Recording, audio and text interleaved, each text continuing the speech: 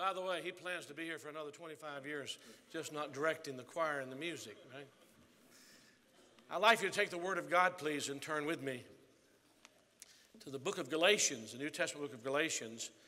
We've come to the 4th chapter, beginning with verse 1, in Galatians chapter 4 and verse 1. There have been some great changes that have taken place in our nation. There's no doubt about that. And so many things are happening, it puts your head in a spin sometimes. And as you consider the changes in our country, the changes in our world that are reflected in the movement of people and decisions people make, I hope that you understand from my vantage point the greatest changes that have been made in churches. People have forsaken their moorings. And what we find in the course of human events is reflective of what we've forsaken in the work of the Lord and our adherence to the Word of God. And so many times when we do have a revolution back to the Bible,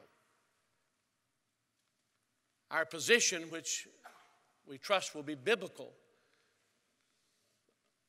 looks so different from this changing world's position that people get the idea those people are just off the wall. When in reality what we're trying to do is take a Christ-like position with biblical justification.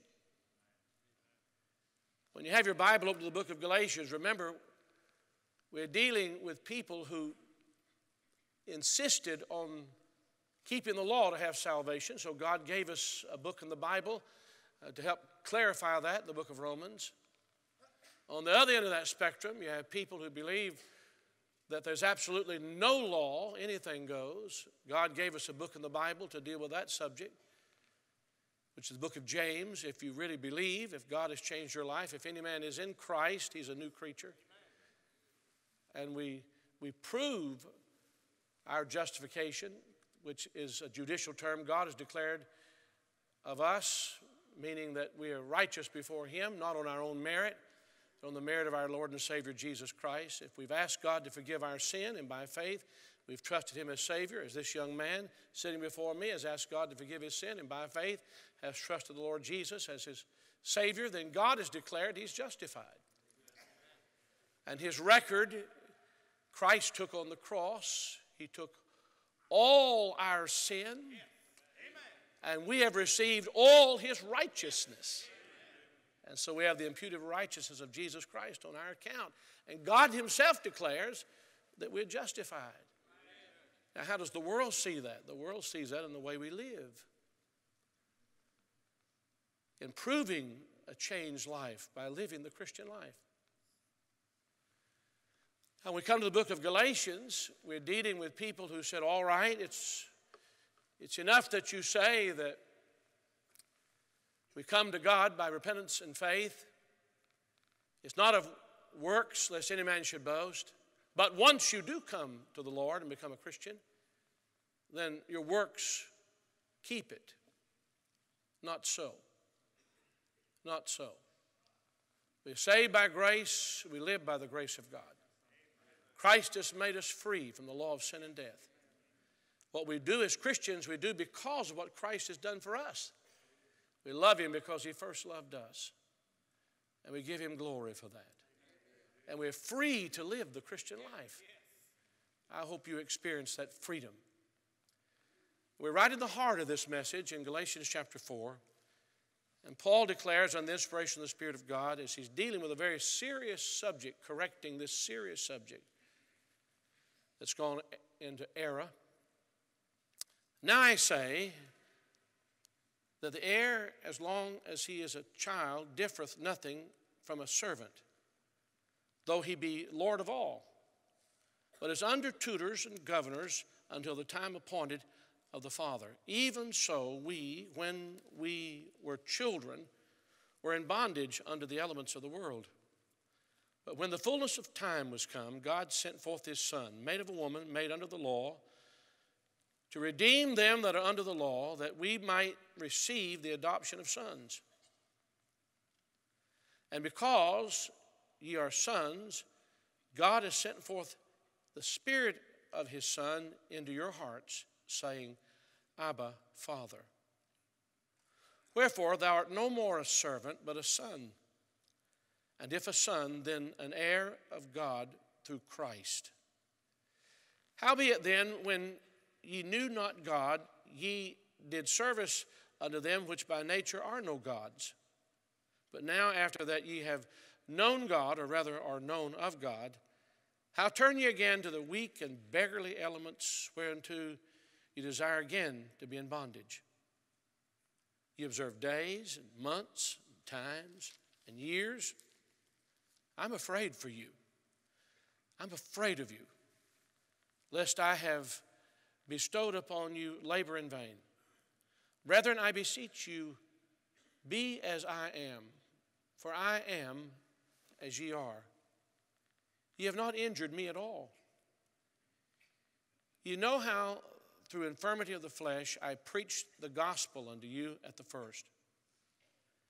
And my temptation which was in my flesh ye despised not, nor rejected, but received me as an angel of God, even as Jesus Christ. Where is then the blessedness ye spake of? For I bear you record that if it had been possible, ye would have plucked out your own eyes and have given them to me. Am I therefore become your enemy because I tell you the truth? They zealously affect you, but not well. Yea, they would exclude you that ye might affect them. But it is good to be zealously affected, always in a good thing, and not only when I'm present with you. Paul is encouraging them here to live what he's taught them, not only when he was with them, but while they're away. If you're in the habit of marking things in your Bible, I want you to mark this expression, and it captures, I believe, what we're trying to get across in this particular passage that I've read. In verse 15, where is then the blessedness? Where is then the blessedness? Where is the blessedness? Where is the blessedness? Now, if you go back to chapter 4, beginning with verse 1, he's explaining some things to them about Judaism, coming to Christ. The way to God has always been through faith. Now I say that the heir, as long as he is a child, differeth nothing from a servant, though he be Lord of all. And he's giving somewhat of an illustration here that they're very familiar with about a child who may be heir of $1 million, but as a child he cannot comprehend that. But there has to come a time of maturity in a person's life to understand what he really is and what he really has. And he says in verse 2, but is under tutors and governors until the time appointed of the Father. And so, as a child, without understanding, others are guiding his life and helping him understand these things. And notice he uses the expression, the time appointed. Even so, we, when we were children, were in bondage under the elements of the world. But when the fullness of time was come, God chose this particular time when everything was right. God sent forth his Son, made of a woman, made under the law, to redeem them that were under the law, that we might receive the adoption of sons. Now, the law was used of God to help us understand our need of Christ, but the law could not bring us to Christ. The law was used as an instrument in God's hand to convict us of our great need of salvation. As a matter of fact, when you read and study and memorize the 10 Commandments, every commandment we have broken, whether in action or attitude. And as we read and study those commandments, we should say, with every one of them, I need Jesus to help me do this. I need Jesus to help me do this. I cannot live this life apart from God. Now, God has given his Spirit So that when we ask God to forgive our sin and by faith trust the Lord Jesus as our personal Savior, the Lord Jesus comes to live inside us. Christ in us, the hope of glory. Every person in this place today that's put their faith in Christ and Christ alone for salvation has the Lord Jesus living in you. He's living in you. The Bible says, as I've read to you many times in Romans chapter 8, if any man have not the Spirit of Christ, he is none of his. He is none of his.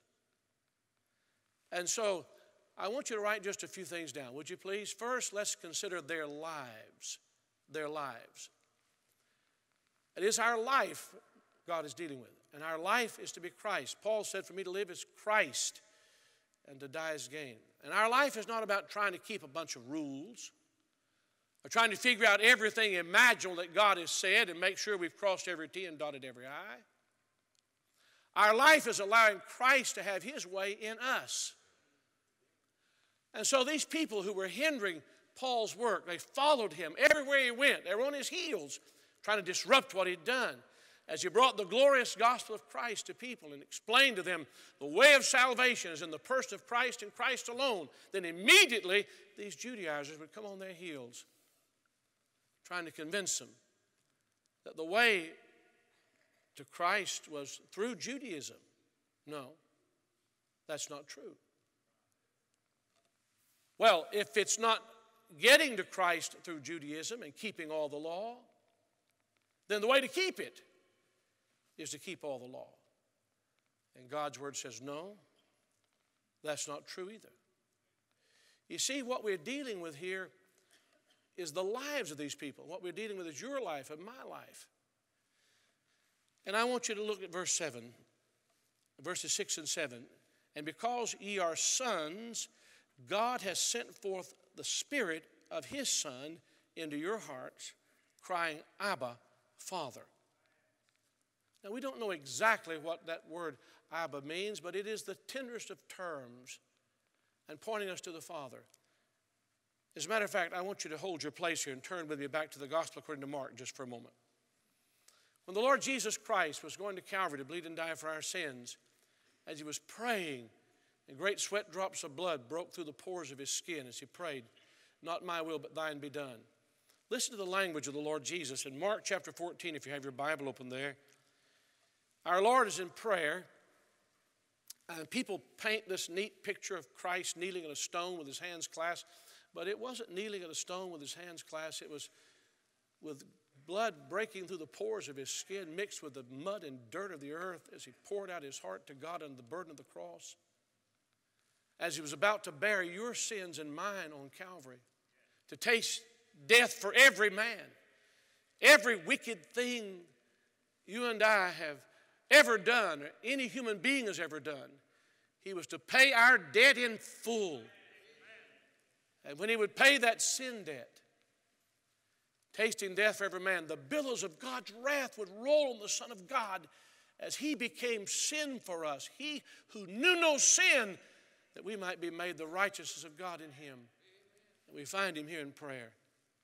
And the Bible says in verses 35 and 36 of Mark chapter 14, and he went forward a little and fell on the ground and prayed that if it were possible, the hour might pass from him. And he said, Abba, Father, the same word, the tenderest of terms that can be used in human language in regard to God. The closeness, the most intimate term that can be used with God. There may be many people who do not know who use the word Father repeating the model prayer that Jesus taught. But really, he is not their Father unless they're his sons. See, we're more than servants. And the idea here, we'll go back to Galatians in a moment, the idea here is that we're not just being ordered around like someone in duty. There are things we're dutifully doing. There are things God has given us to do. The Christian life has that substance to it. But we're more than servants. We're God's children.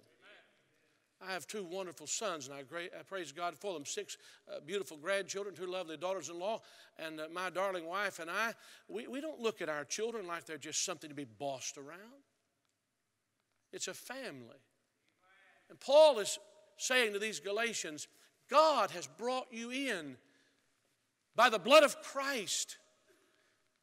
This isn't a rules and regulations game that God is playing with you. You're one of His children. Your life is a life as a child of God. God is your Father. You're His Son. We're joint heirs with the Lord Jesus Christ. Christ lives in you.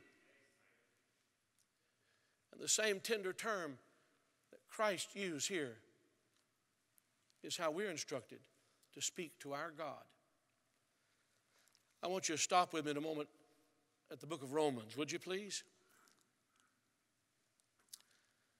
And God tells us in Romans chapter 8, beginning with verse 14, for as many as are led by the Spirit of God, they are the sons of God. For ye have not received the spirit of bondage again to fear, and that's a tremendous expression to meditate upon. Look at it, please, in the heart of verse 15 of Romans chapter 8. Ye have not received the spirit of bondage, again, to fear. In other words, God is not some dirty bully running around a club with a club in his hand trying to force you to do everything He wants you to do. You see, we have learned to serve the Lord because of what the Lord has done for us. We've been washed by His precious blood. Heaven is our home. Our inheritance is Him. And all we have in Him, we're rejoicing. And the more we learn of Him and know of Him, not about Him, but Him, the more grateful we become for all He is.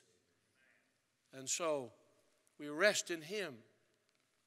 It's not some fearful existence. I do something wrong, I'm going to be cast into hell. No, that's settled. The devil has no control in this matter. He's been defeated. He's a defeated foe. We belong to the Lord. We're His children. And He says, for ye have not received the spirit of bondage again to fear, but ye have received the spirit of adoption, whereby we cry, Abba, Father. The Spirit itself beareth witness with our spirit that we are the children of God. And if children, then heirs, heirs of God, and joint heirs with Christ, if so be that we suffer with Him, that we may be also glorified together.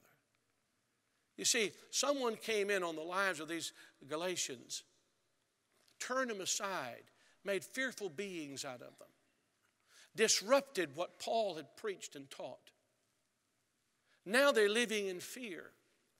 They're trying to live up to a set of standards and rules, trying to keep all the law, every letter of it, to retain what they found in grace. Paul says that's all wrong. God has saved you, and the same God who saved you is keeping you saved. It's all about Him. This is the life we have, not life as a servant. Yes, we serve the Lord, but we serve as a son. We're not just servants, but we serve as a son. My children do things for me, not because of duty, but because they love their father.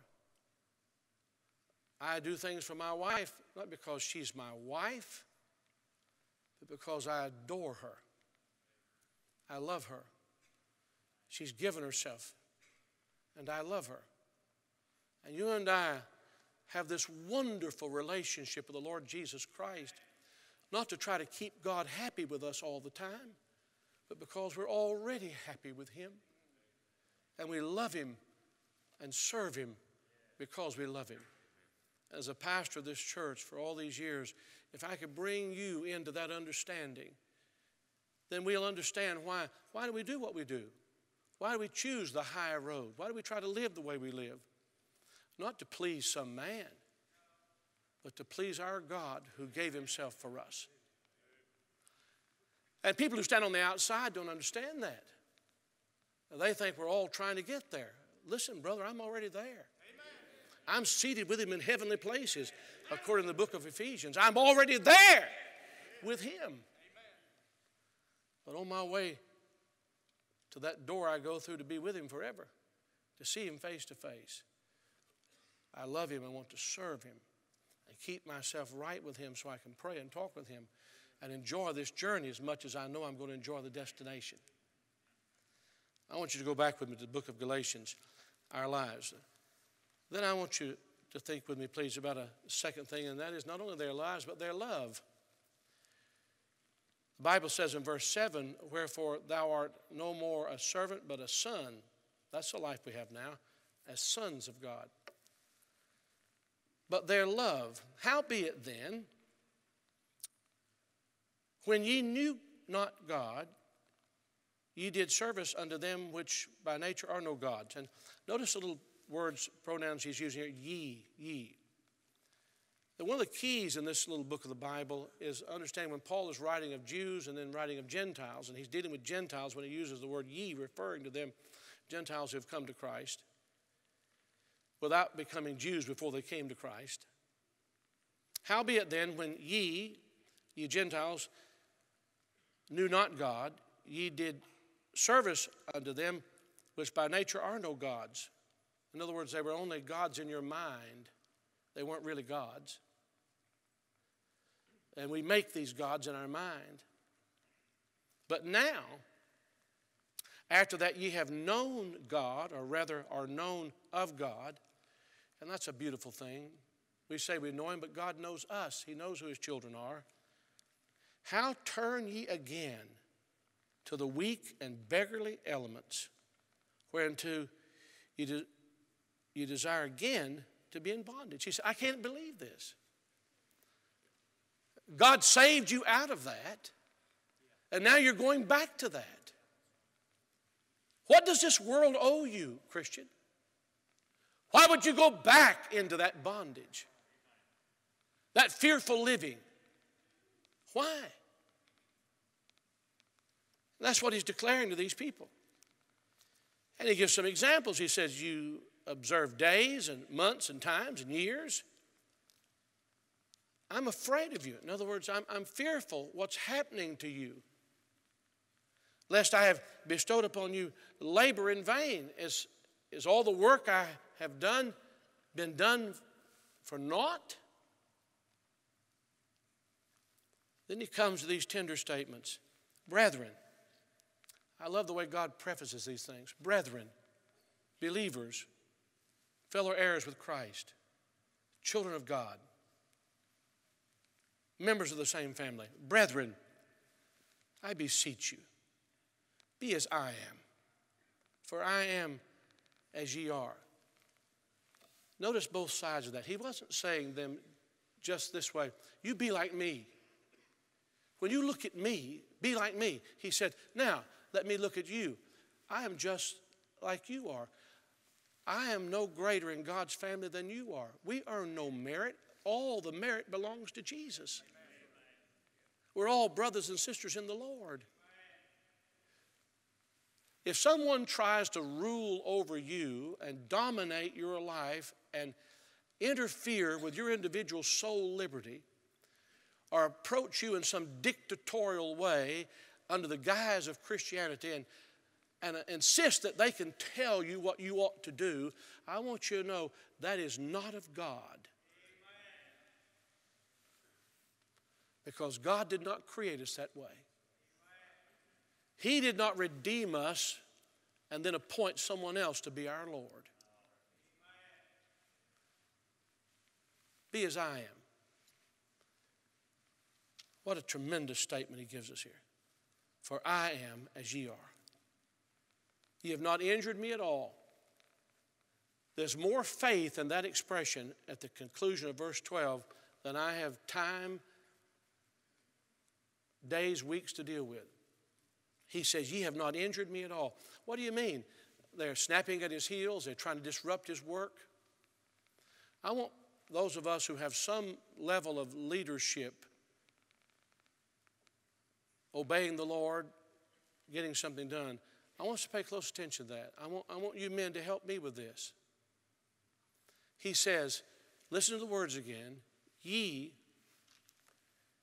have not injured me at all. In other words, God will work all this out. If we didn't have anything else but just the fact that God gave him this letter to pen to correct this problem, then that's one good thing that came out of this problem. How many times have you and I realized that God allowed something in our lives that first appeared like it was going to be the most horrible thing imaginable, but God used it to bring about one of the greatest things imaginable in our lives? That's just the way the Lord works. That's the way God does his work. He is personally involved in our lives. They say the sun is 93 million miles away, and some people get the idea God's 93 million miles away. No, he's nearer than your hands and feet and closer than your breathing. He's personally involved in our lives. I remember one day on an elevator, I was carrying a piece of luggage. I'd gotten out of the car, checked in one of these hotels, and was carrying the suitcase on the elevator. Can you imagine? And a couple other people in the elevator just stared at me. Now, I've had this happen, and you've heard about other people doing this. Just stared at me, and finally I realized what I was doing. I could let the stinking elevator carry the luggage. You know? Set it down. And you know what you and I do? We carry so many things around and around and around and around so long in our lives that we can give to God and know God is going to take care of it. He's going to take care of it. Put it in his hands. Believe him. Notice what they say about Paul. I'm talking about their love. Ye know how through infirmity of the flesh I preached the gospel unto you at the first. In 2 Corinthians chapter 12 and verse 7, Paul talks about his thorn in the flesh. These people saw it firsthand. This gives me the idea that it was something to do with his eyesight. There may have been many other things, but it gives me the idea it was something to do with his eyesight. And they loved this man so much. Listen carefully. They loved him so much. He writes, under the inspiration of the Spirit of God, you know how through infirmity of the flesh I preached the gospel to you at the first? And my temptation which was in my flesh, ye not despise not, nor rejected, but received me as an angel of God, even as Jesus Christ. You treated me like God's angel, even like the Lord Jesus. What love. He goes on. Then where is then the blessedness you spake of? For I bear you record that if it had been possible, ye would have plucked out your own eyes and given them to me. Paul said, you loved me so much for bringing the gospel to you. You cared so much for what I had done for you and recognized so readily God sent me to you. You saw my need. And you would have taken out your own eyes, taken them out and been blind just to give me your sight. And I want to just stop and say, can you remember your first love in the Lord's work and the excitement? Can you remember how thrilled you were that God had saved you and you'd gotten in with God's people? Can you remember what joy there was? Maybe even the first time you walked into a meeting and a fellowship like this. Can you remember how thrilling it was? Paul says, do you remember those days when you loved me so much? You have taken out your eyes and given them to me. You and I need to be reminded of the third thing, and that is their loss. He said, where is it now? Where is the blessedness now?